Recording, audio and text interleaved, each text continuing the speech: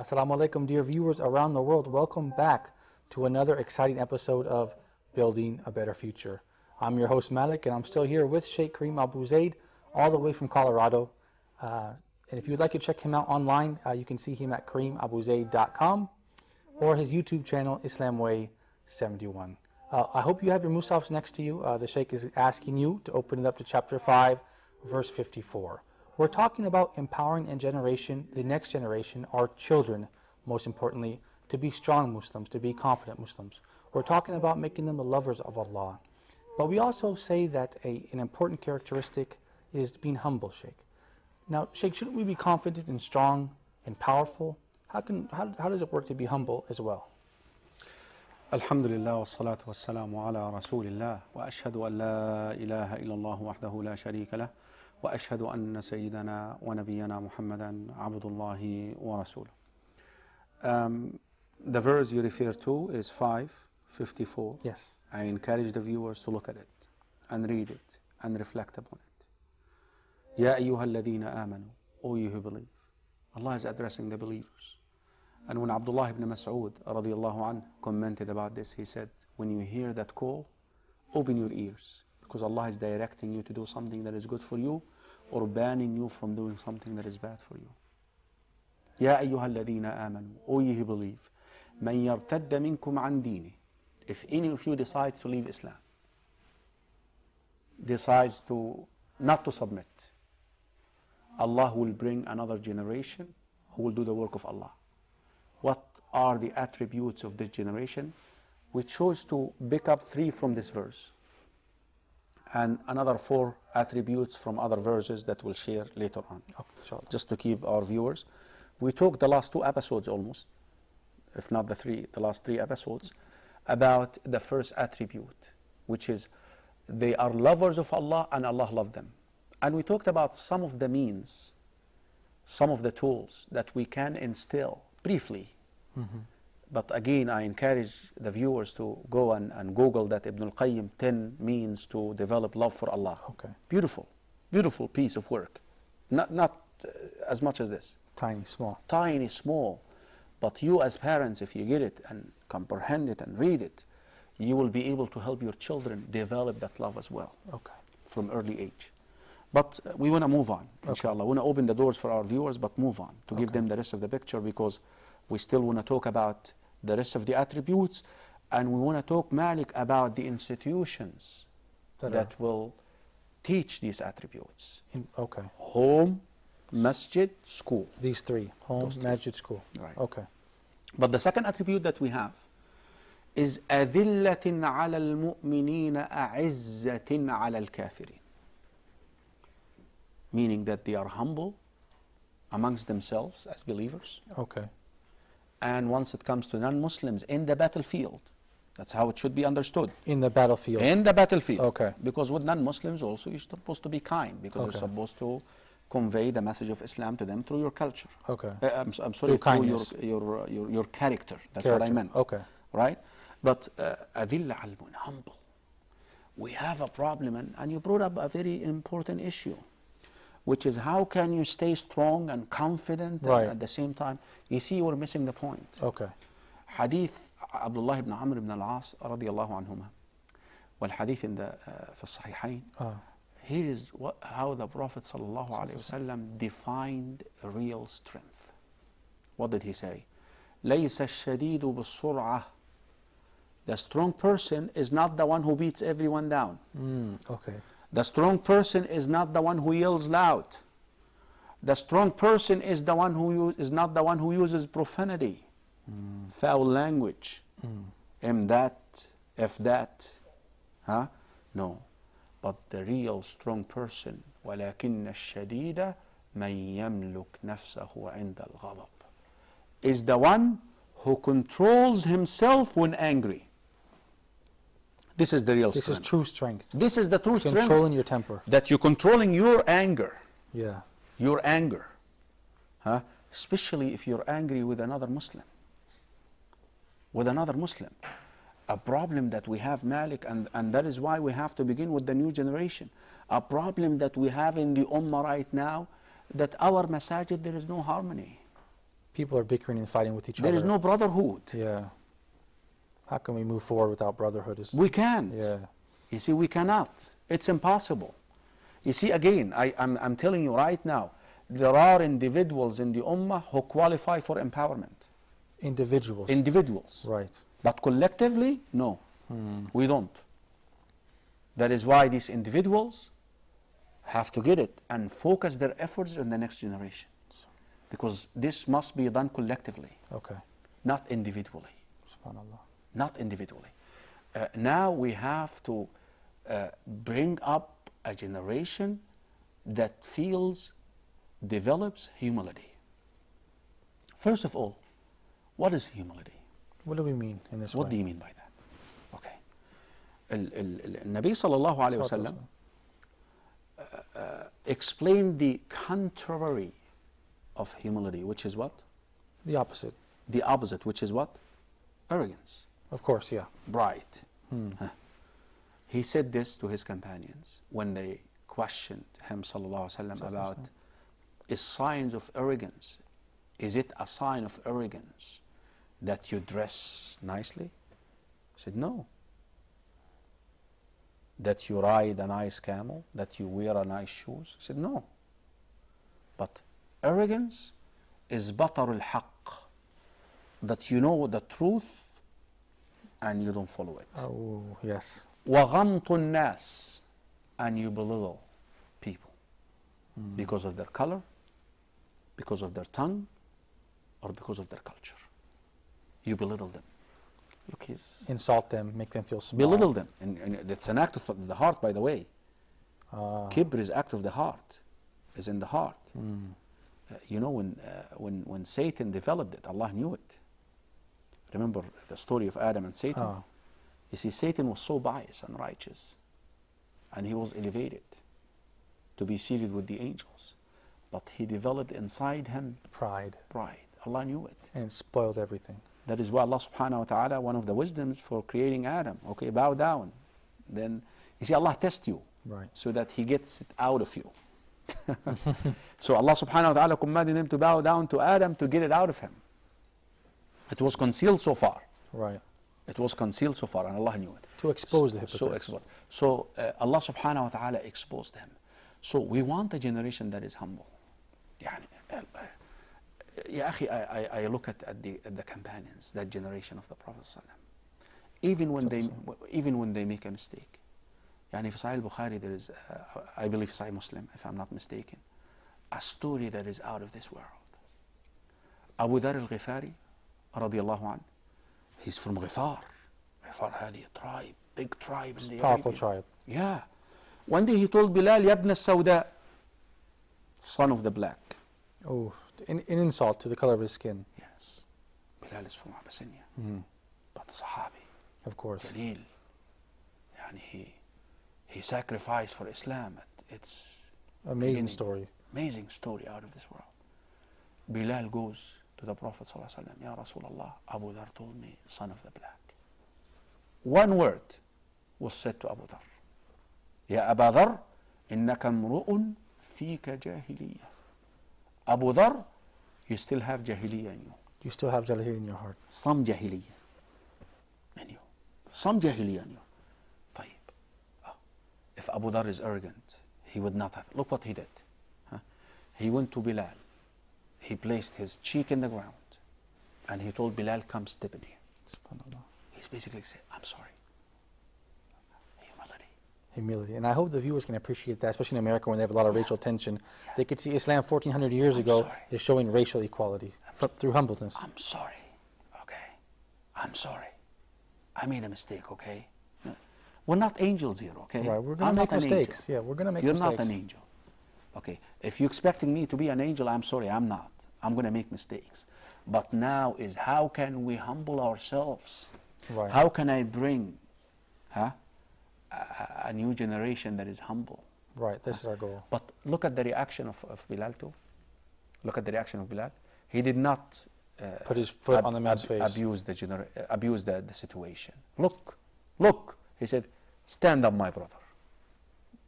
There's the mercy and the love. That's the brotherhood. Give me a hug. Give me a hug. Forgiveness. Forgiveness. You see, that's what we want. We want a generation that loves one another. Exactly. Some people are mistaken being humble for weakness, No. as a sign of weakness, but this is definitely not the case. No. Of course not. No, absolutely not. Absolutely not. Of course, there is a situation when your humility and humbleness is abused. Absolutely. Sure, this happens in the day-to-day life. We should teach our children to stand up and say this is wrong. Right. But we should say it also In a nice way. in a nice way. Not abusing people, insulting people, and No. cursing. Returning bad with bad does not make it good. Of course, yeah. Yeah. But if you see somebody who will not appreciate your humility and humbleness, and he will abuse your humility and humbleness, and he will abuse the fact that you're humble, stand and say, I'm sorry, don't do this, but do it in a nice way. Yeah, do it in a nice way. This is the characteristic in a of humble Muslims. way. So we want a generation like this, Malik. Of course. We have to have the generation, because look at our masajid. Racial fighting, Yeah. cultural fighting, because of this. The people refusing to give in for one another. Humility for one another. Okay? I'm better. يعني Ibn al-Jawzi mentioned in one of his, Ibn al-Qayyim actually, and I think Ibn al-Jawzi as well, mentioned a story of, I don't know if it is authentic or not, but one of these stories that we mentioned just for the sake of supporting the argument that we're saying. Is somebody who used to worship Allah subhanahu wa ta'ala for 7 years straight. He went to sleep at one night, and then Allah revealed to him through a dream or a vision that this shoemaker is better than you. The person who Makes the shoes, makes yeah. shoes. And at that time, that person's a low person in society, we could say. Yeah. Who's this person? Yeah, right. Who's this person? Right. So he went to him and he insisted, what do you do? He said, there is nobody who passes by me except I see him better than me. I see that person better than me. That was his quality that rose him up to a high Yes. level. SubhanAllah. Humility. Yeah. SubhanAllah. Look at Muslims now. The Nabi Sallallahu Alaihi Wasallam even mentioned this, that the one of you will see a straw in the eye of your brother, but you have a branch of a tree in your eye, you do not see it. Meaning we're Consumed with observing other people. observing other people And when criticizing you're them. filled. Yeah. And we're filled with our own problems. Yeah. And when you exactly. just consume yourself with your shortcomings. يعني يا أخي, listen, Umar ibn al-Khattab, out of this world. I read this hadith. Umar ibn al-Khattab goes to Hudayfa ibn al-Yaman radiyallahu anhuma. Rasul sallallahu alayhi wa sallam revealed to Hudayfa the names of the hypocrites in Medina in their way back from the Battle of Tabuk. But of course he told him a secret. And this is one of the titles of Hudayfa, that he is the secret keeper of the Prophet sallallahu alaihi wasallam. Umar went to him. Umar. Rasul sallallahu said about him that if shaitan meets you, Umar, one place, he will go the opposite way. إن يكن في أمتي محدثين فعمر ملهمين فعمر. If there's in my ummah people who receive is Umar. If there is a prophet after me, it will be Umar. He goes to Hudayfa. بالله عليك, by Allah يا حذيفة, by Allah يا حذيفة, is my name written? Oh. They said, no, but I'll never tell anybody after you. SubhanAllah. Humility. This shows the humility of a strong man who went Humility, to this level. Yeah. humbleness. Well, that's what we need. We're lacking this. We need to bring another generation that is not arrogant with one another. Of course. Because this will divide us. Oh, inshallah. This will kill the ummah. Sheikh, what about striving for the sake of Allah? Is this a characteristic that we could talk That's about? the third characteristic. Okay, yes. inshallah, we'll get to into the next segment, inshallah. Inshallah. Okay, stay tuned, dear viewers. We have much more with Sheikh Kareem Abu Zaid. Up to heaven, heaven where I belong.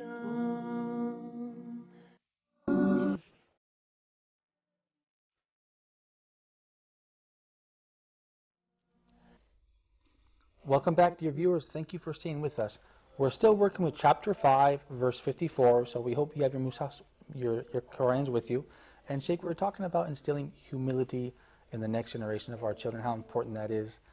We wrapped that up. Now we want to talk about striving for Allah, how we teach our children to do this. Narrow that down and get into it a little bit.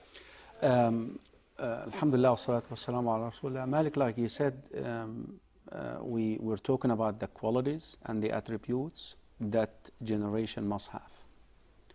One of them, they are loved by Allah and Allah loves them, and they love Allah. Number two, they must be humble with one another. They must be humble with one another. And I'm sorry, I really have to expound a little, maybe a couple of minutes with this particular one. As we instill inside our children the humility and the humbleness with one another, we must always remind them of the virtue of this. Okay. Huh? And also the negative aspect of this. And Nabi Sallallahu Alaihi Wasallam mentions that the one who has in his heart the weight of an atom of arrogance will not enter Jannah. SubhanAllah. And these companions, Abdullah ibn Salam, the first Jewish rabbi who became a Muslim, he has a lot of servants, people serving him. He's a very wealthy individual in Medina. One day they found him walking into the market, and he walked out of the market carrying on his back, stuff that he purchased. The people are looking, why are you doing this, Ibn Salam? I said, listen, my nafs, I started feeling proud, and I wanted to put my nafs down.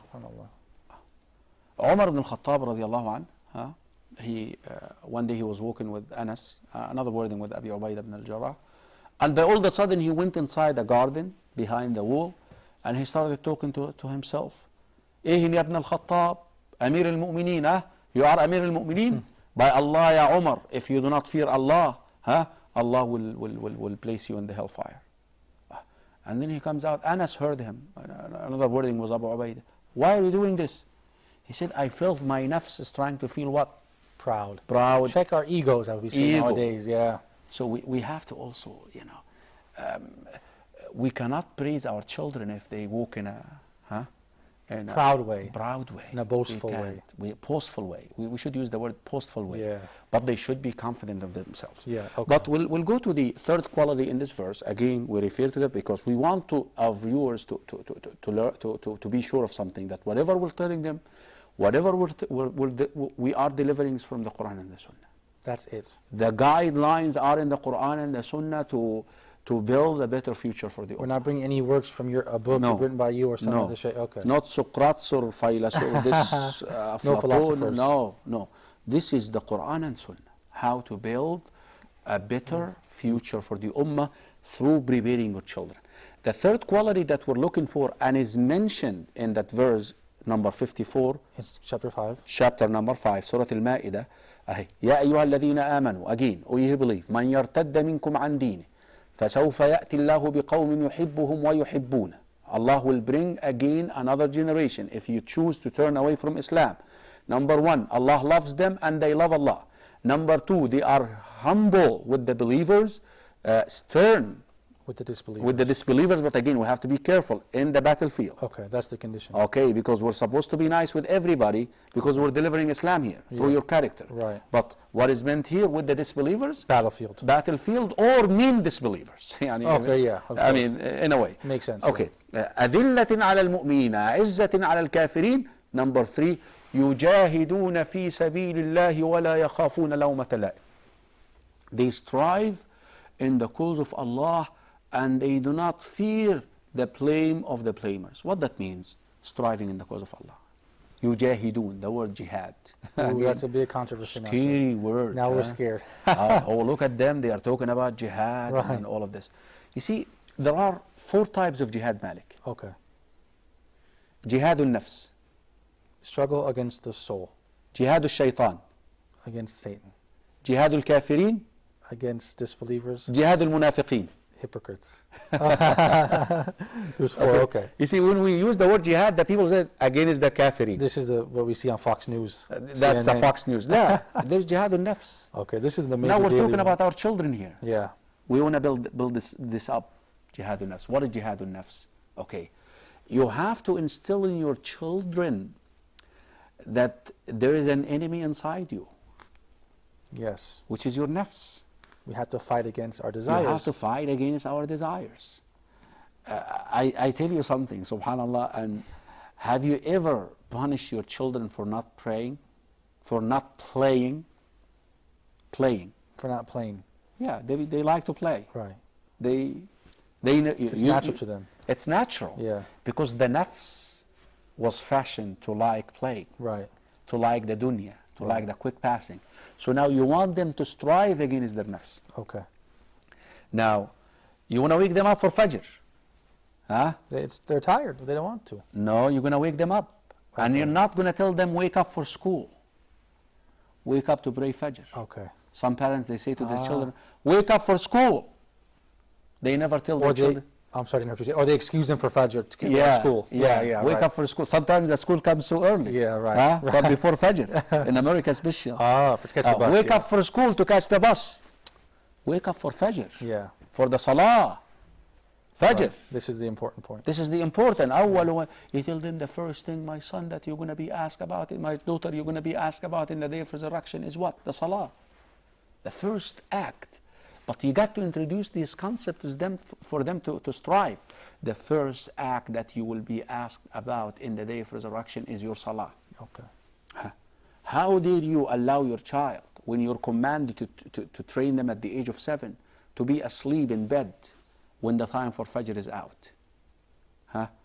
They will be asked in the day of resurrection about the Salah. The fathers and the mothers. First, the Salah. And if the Salah is complete, then Allah subhanahu wa ta'ala will look into the rest of the deeds. How can you do this? What about this? What about the incentive? If you pray Fajr, you're under the protection of Allah. There's your incentive. That's an incentive. Allah will protect you the rest of the day if you pray Fajr. Striving is you let them know that, listen, it's not comfy. You may have to come out of bed. Isha may come a little bit late. Yeah, you're going to have to stay a little bit up or wake back up until you pray Isha for Allah. Yeah. And Allah will reward you. So you have to teach them from an early age. Yeah. Striving from an early age. The problem with us that we love our children so much as Muslims, and sometimes that love causes a lot of harm. Yeah, we let them get by. I'll share with you a scene just to show you this. I was sitting in Frankfurt airport at one time, and I saw an Muslim, and I don't even know the person. Yeah. A European guy. Yeah, right. You know, he's walking and carrying a huge piece of backpack, but huge one, all these army ones. Yeah, I've seen the ones like those German guys. Huge ones. And his son was carrying another one behind him. So his son is walking behind him, and it's really heavy. Yeah. Really heavy. Yeah. And then by all of a sudden his son got tired, and he sat down in the ground and started crying. Ooh, you know, crying. Yeah.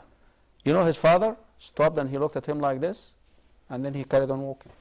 What do you think of that? What example is that? Come on, strive. Just get up, make an effort. Strive. Yeah. He cried maybe for a minute or two. And he saw that his father is walking away. Again, some of the parents will say, man, this is merciless. You're so tough, Sheikh. Why? Yeah.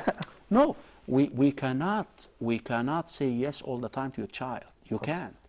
You see, you got to help them to say no to their nafs. If you as a parent telling them yes all the time, they will say yes all the time to their nafs, your child will never be able once. You see, the nafs, if you do not contain it, it will become like a lion. Out of control. Out of control. Add to this shaitan, you know. Striving in the cause of Allah subhanahu wa ta'ala, our children must develop this at an early age. Striving against your nafs. Fasting is the best way to strive against your nafs. Giving sadaqah. Okay.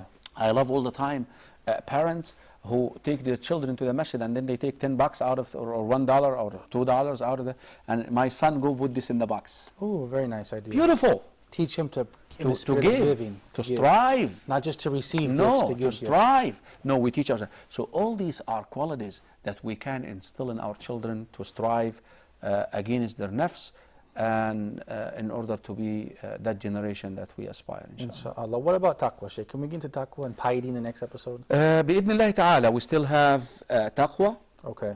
We want to talk about patience. Okay. Key. Patience. Okay. Key. Patience. Okay. This is a key. Again, we want to talk about ihsan. Okay. And that will get us to Sayyidina Yusuf. Ooh, I'm waiting for this. I'm very excited for this story. And then the last piece, which is number 7, attribute and quality, is the quality of loving al-akhirah. Okay. Why loving al-akhirah, Malik? Because Rasul sallallahu alaihi wasallam, when he spoke to us about the condition of the ummah at these days that we're living, he says, hadith Abi Dawood, Sunan Abi Dawood, hadith Thawban, The time will come when nations will basically group against you Muslims. Oh. Then the companion asked, because we're outnumbered, the Messenger of Allah said, no, you're plenty, you're a lot of you.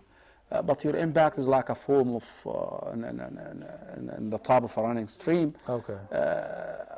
And Allah will take out of out of the hearts of your enemies your fear, and He will cast into your hearts al-wahan. The companion Thawban asked the Prophet ﷺ, what is al-wahan, O Messenger of Allah? He said, loving the dunya. Oof. Loving the dunya. Okay. And hating the hereafter. So when I talk about the hereafter, we want to bring them up to love the hereafter, to work for the hereafter. Okay. So inshallah we'll carry on talking about these qualities that we want to that generation to have, inshallah. Okay, thank you so much, Sheikh. Once again, Jazakallah khairan for your time. Dear viewers, you heard it from the Sheikh. We're having a wonderful, a great and interesting conversation with Sheikh Kareem Abu Zaid. Check him out online until the next episode at kareemabuzaid.com. And until next time, I leave you in the care of Allah. Assalamu alaikum wa rahmatullahi wa barakatuh.